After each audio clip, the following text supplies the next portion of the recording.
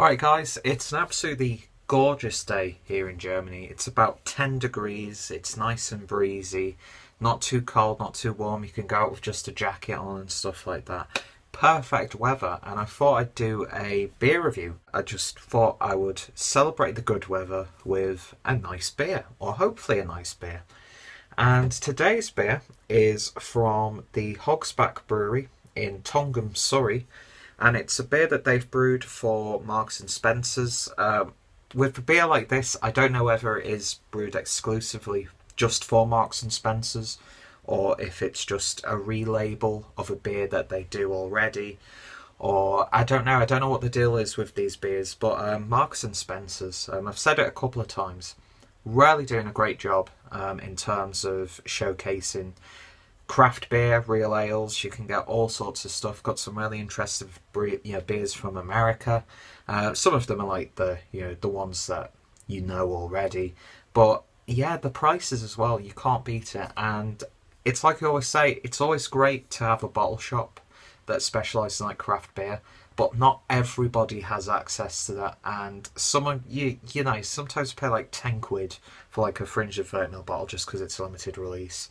And yeah, I'm not really at that point where I want to make that investment. So when I'm going to like a supermarket, like well, it's not really a supermarket, it is a little bit up scale, is that the word? Up market, but it's a whole lot better than seeking out a bottle shop and paying a little bit extra. But anyway, yeah, Marks and Spencer's, probably the only reason why I go to Marks and Spencer's when I'm back in England is just to see what beers they've got. And yeah, this is one of they've got like a really nice labeling system for some of their beers that they've had exclusively done for them. And they've all got the same background, and then they've got a nice design on there. And yeah, it's a very pretty looking beer indeed. Nice and simple, but I really enjoy that artwork. It's literally just a number 5 with a nice design around it. On the back, nothing simple, easy to read enough, and yeah, nice little label on the neck telling you the brewery, and then it's just got a silver, simple but nice bottle top. And yeah, today's beer is the 5-hop lager, coming in at 4.5%, like I said, from the Hogsback Brewery. Never had any of their beers, so really excited to try this one. I do like lagers, and I especially love hoppy lagers. Like Kievida's Prototype. Phenomenal little beer, absolutely phenomenal, and hopefully this will be up there with it. So quickly just read you what it says on the back about this beer. As the name suggests, this is brewed with 5 different hops and matured for a month or more to let a full flavour and aroma develop and deepen. A perfect match for Thai food, or try it with a classic battered fish and chips. If that's not going to sell you on a beer, I don't know what will. So hopefully it lives up to what it says on the back.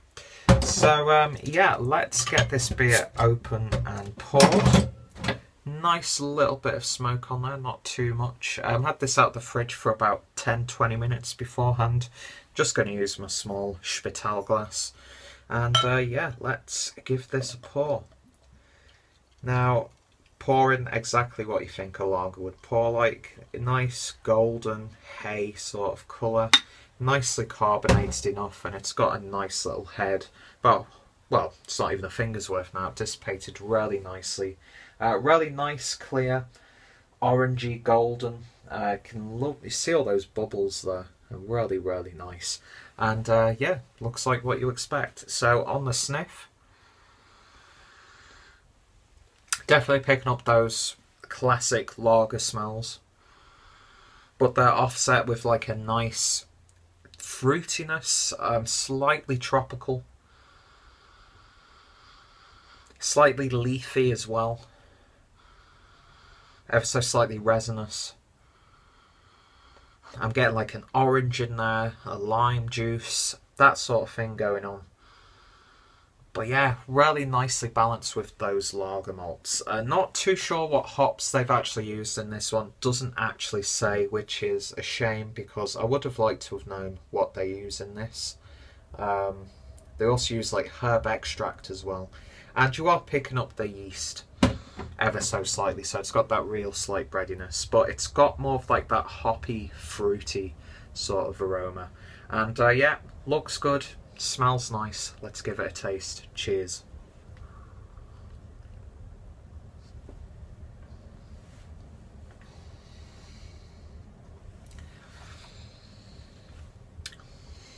Not gonna lie, quite disappointed on the taste.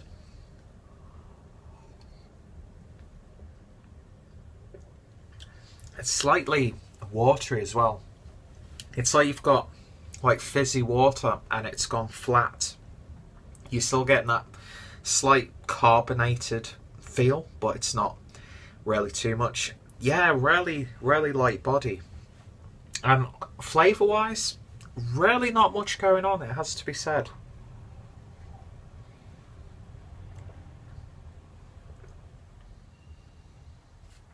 It's got like a very slight hop bitterness there.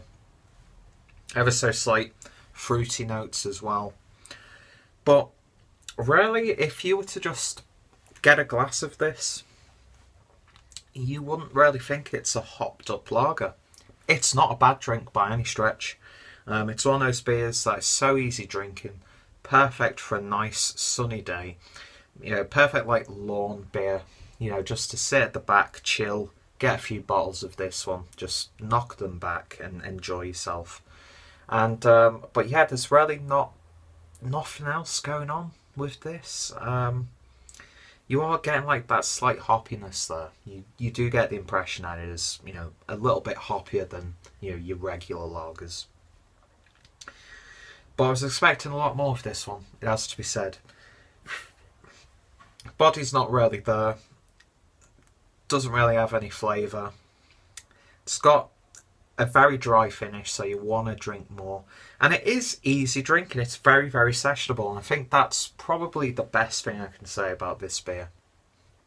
Is if you just want something to knock back but enjoy that actually has a little bit of flavour and not just like a bog standard macro lager, then this is definitely a step up. This is a perfect beer. It's a perfect transitional beer. If you can't really be bothered like investigating real ales and craft beer too much, but you want to get away from stuff like Carling and that sort of thing, this is a good step up. But if you are a hophead, if you are a craft beer lover and you want to try a hopped up lager, there are better ones to go for. So this is more for the people who are really starting to get into this world of craft beer and real ales.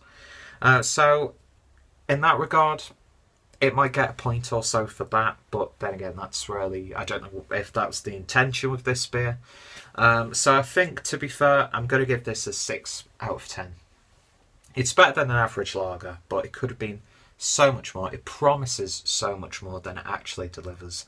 And that's a real shame, because this could have been an absolutely perfect beer for today. But 6 out of 10, definitely worth checking it out. Especially with the other beers in that range. You could get yourself, you know, make yourself a little 6-pack, because they're like about £2 each. So for the price I paid for it, not going to complain too much, but could just be a little bit more. And yeah, so the Hogs Brewery's 5-hop lager, there's a hell of a lot better out there, but if you're getting into this sort of stuff, give this one a try, and give it a try anyway. You've got to try every beer if you're a beer reviewer, if you like this world. You know, you've got to give beers a try, but yeah, don't go out of your way to try this one just yet. So that's my review of the 5-hop lager from Hogsback, brewed for Marks and Spencer's. If you've tried this beer, let me know your thoughts and opinions. What have I missed? Have I completely, you know, missed the point with this beer, or was I right with this one? What beers do you like that have been brewed for Marks and Spencer's? What's your favourite Hogbacks beer? I'm talking gibberish now because I'm really rushing this part of the video. Check out my other lager reviews down below. Subscribe to the Clueless Drinker channel as well, and of course check out Hogsback Brewery, because there might be beers there that could be right up your alley, and who knows, this could be one of your favourite beers. Who am I to judge? Completely subjective. Anyway guys, enjoy the good weather, even though by the time you're watching this it's probably raining again, and yeah, thank you for watching, and I shall see you in the next beer review. Cheers.